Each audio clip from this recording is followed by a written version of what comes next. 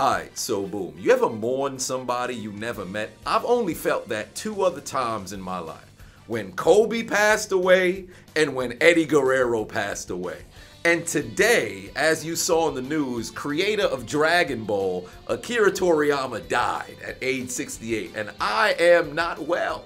Because it makes you really feel weird. Like now we've gotten to the age, at least I have, I'm fixing to be 30 this year, where your childhood heroes are starting to pass away. And it feels very, very bizarre.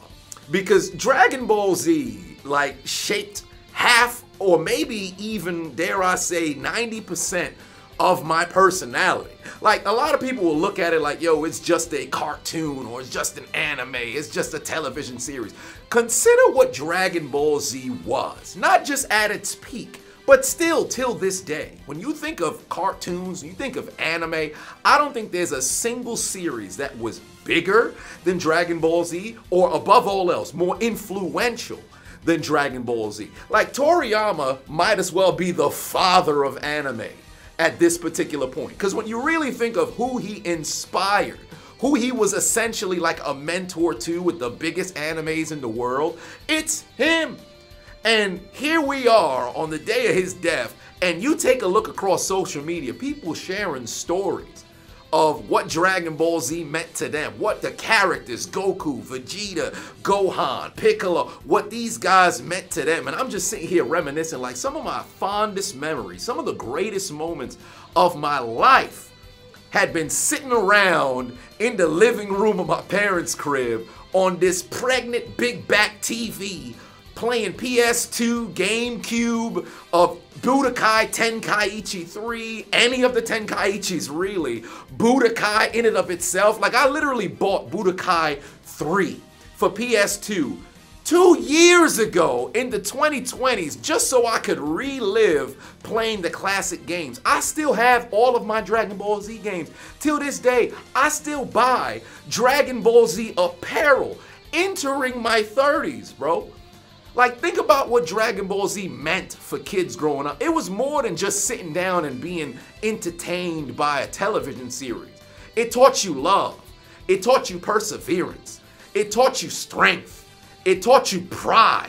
It taught you discipline. Like, everything the characters stood for, they all had different stories. Like, my favorite character of all time is Vegeta. I've gone on the record and said I believe Vegeta is the greatest character ever written across all of television, cinema, whatever you want to call it.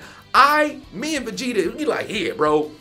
People feel certain ways about Goku. You watch the show and you get fully immersed in everything about it.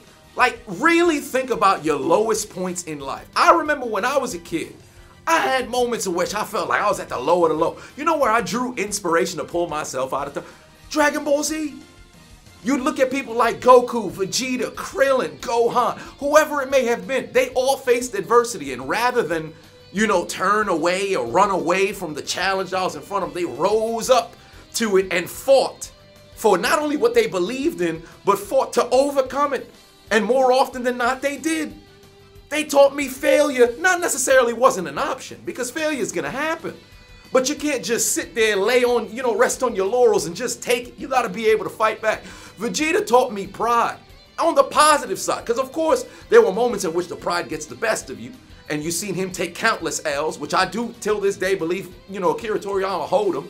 He didn't even want to keep the character going. But because of the the love and support from the community for the character Vegeta, he kept Vegeta around, which I'm so grateful for. Like, really consider what this man taught me. Pride, bro. Like, I'm not going to say I would have never cared about my family or the lineage or all that other stuff, but it got emboldened because of Vegeta.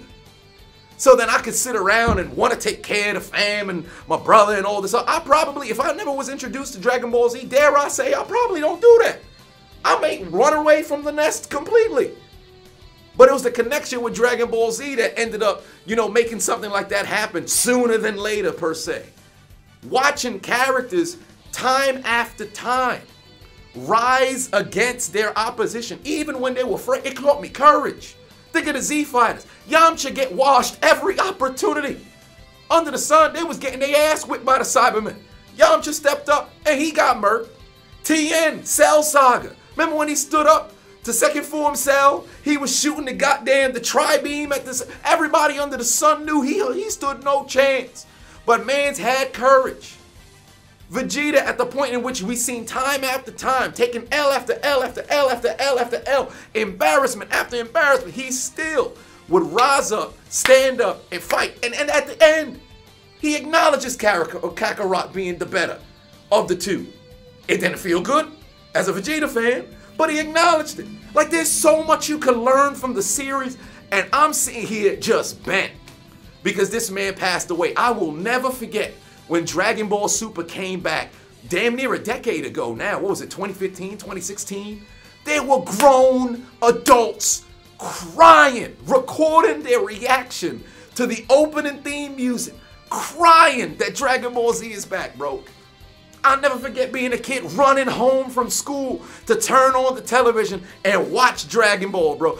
This shit is insane. I remember rewatching the series, waking up at 3 a.m. in junior high, high school, just to go and binge as many episodes as I possibly could before my mom got up to go to work. I'll never forget this. I'd watch 3 episodes per hour because it was about 21, 22 minutes without commercials. I would go to sleep at maybe about like 10, 11 p.m. on like little hours of sleep, maybe about like 5, 6 hours of sleep. All you needed when you was a kid, you really didn't need to sleep. Remember Vamp Life? That was the thing going on, but we ain't talking about that right now. One way or another, the series and Toriyama meant so much to me, bro. And here it is on the day of his death, and I feel weird, bro. I feel like I lost a friend. I lost a brother. I lost like a damn father at this particular point. Like, I called my dad today. We spoke on the phone for like 35 minutes, just talking about life. He has no clue who Toriyama is or whatever the case is. But I felt like, damn, yo, I gotta talk to my pop. We talk every day anyway.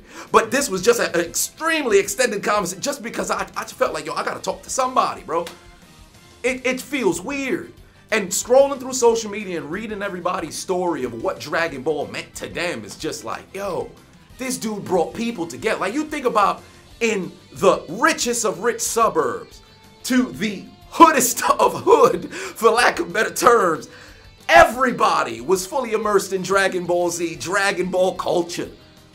You could have somebody who is sitting at 60 million and somebody who is, negative $2,000. You put on Dragon Ball, I promise you the two could sit together, watch the show, laugh together, probably dap each other up. He had people, Toriyama that is, trying to go Super Saiyan in their basement.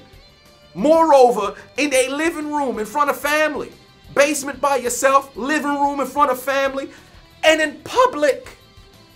One of the greatest YouTube videos ever created was, I think that dude's name was Jaden. I'll never forget this. Homie trying to go Super Saiyan, screaming, got the edit and all the other stuff. One of the most hilarious things I've ever seen in my life. We don't get that without Akira Toriyama and Dragon Ball, bro.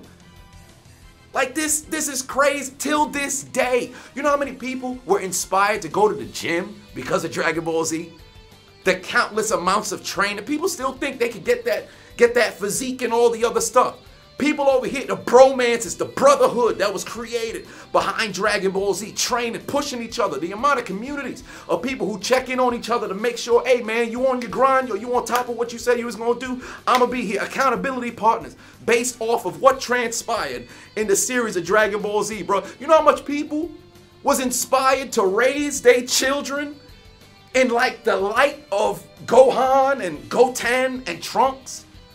The fatherhood that was inspired by Dragon Ball's, man, it's wild, bro. I got a Vegeta right here.